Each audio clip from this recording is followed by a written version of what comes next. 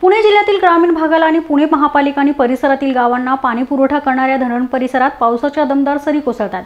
त्यामुळे खडकवासला धरण प्रकल्पातील पाणी साठ्यात वाढ होण्यास सुरुवात झाली आहे। जिल्ह्यात मान्सूनचं आगमन झालं असून शुक्रवारी दिवसभर आणि शनिवारी सकाळी 6 वाजेपर्यंत दमदार पाऊस झालाय। त्यामुळे खडकवासला धरण प्रकल्पातील पाणी साठ्यात वाढ होण्यास सुरुवात झाली आहे। शनिवारी सकाळी 6:30 वाजेपर्यंत पानशेत धरणात 170 मिमी, वरसगावमध्ये 151 मिमी, टेमघरमध्ये 197 मिमी, तर खडकवासला धरणात 76 मिमी पाऊस झालाय। त्यामुळे धरण साठ्यात वाढ होण्यास सुरुवात झाली आहे।